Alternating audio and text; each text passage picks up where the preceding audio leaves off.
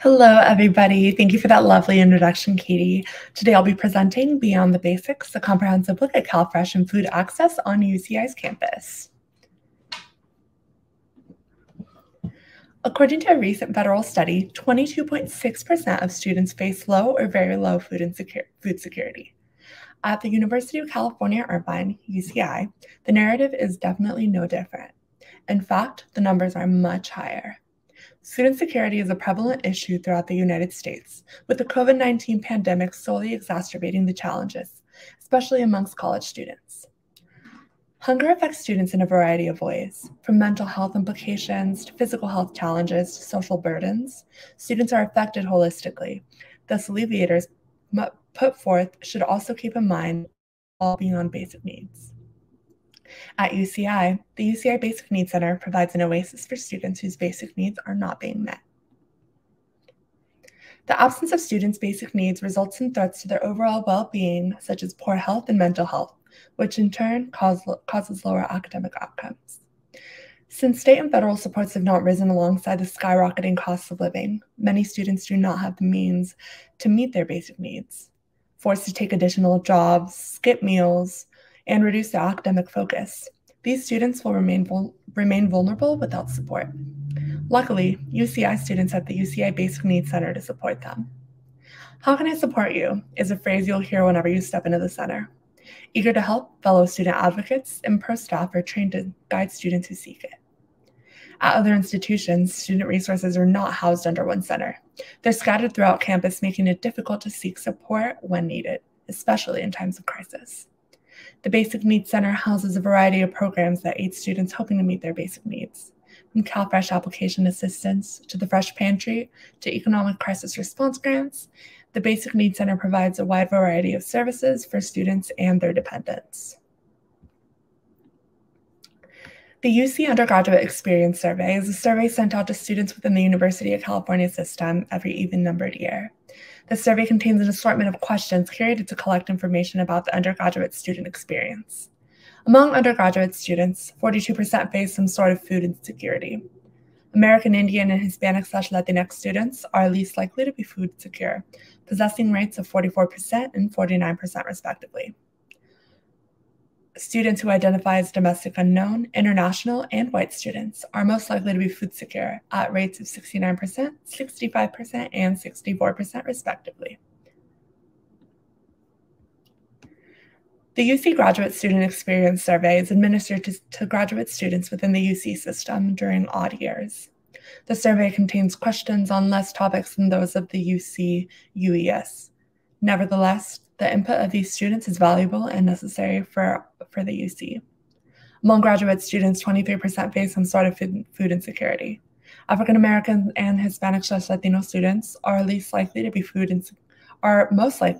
insecure at 40% and 34% respectively. White graduate students are 22% less likely to be food insecure than African American students. CalFresh, known as SNAP in other states, is a federally funded food assistance program.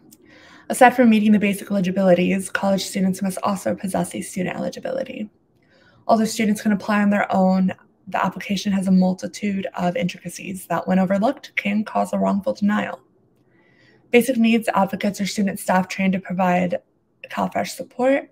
Their duties range from hosting class pitches to helping students apply to CalFresh.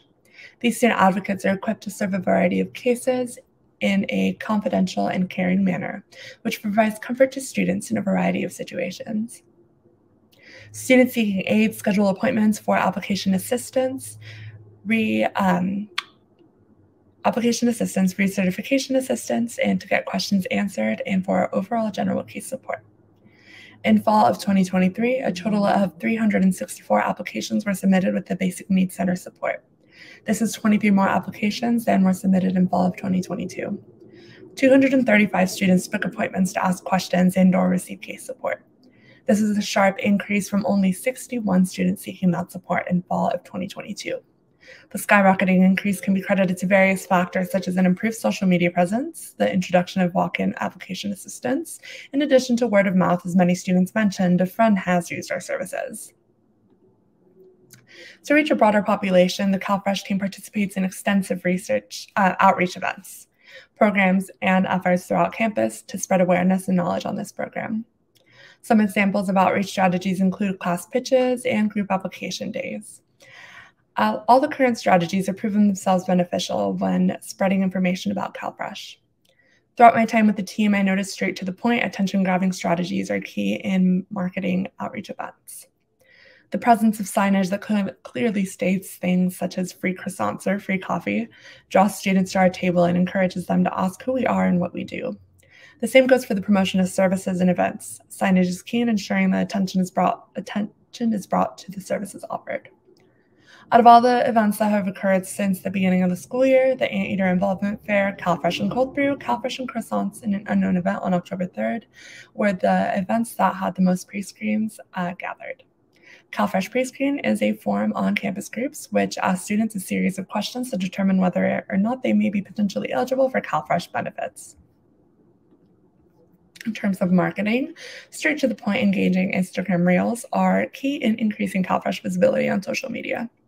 The use of trending sounds, templates, and engaging graphics within the video have the ability to ensure it will be shared, watched, and absorbed by the viewer.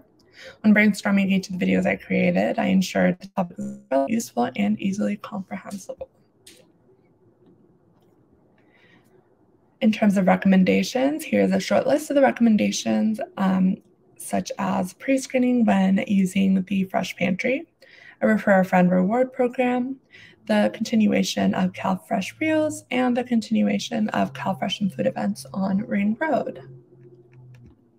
In terms of going beyond, the UCI Basic Needs Center not only focuses on providing students with means to meet their basic needs, they go beyond to ensure students are adequately set up for success in all aspects of their holistic well-being. From providing a weekly pantry visit to diapers for parenting students, to simply having somebody to walk beside when walking to the Student Counseling Center, the Basic Needs Center is readily available to help aid students of all types in all situations. All team members carry such a welcoming and compassionate demeanor that is felt when stepping into the building. The warmth of those in the center encourages students to ask for help when needed and ensures them they are not alone even during the most trying times. The continuity of this work and continued outreach is essential in ensuring student well-being. I would like to say thank you to Sandra Guyut, Andrea Mora, and the rest of the Basic Needs Center, as well as Tony Jackson for this wonderful opportunity. Now I'm open to taking any questions. Hi, Denise. Thank you so much for your presentation. I really enjoyed learning more about CalFresh and specifically what impact that you made on UCI's campus. My first question that I have is from John. What was the creative process like for you when creating CalFresh social media outreach materials?